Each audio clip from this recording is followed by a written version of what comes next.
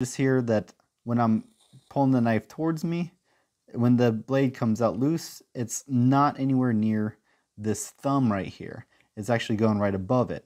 I'm not banging it into, banging the blade into my thumb here. I'm keeping my fingers well out of the way.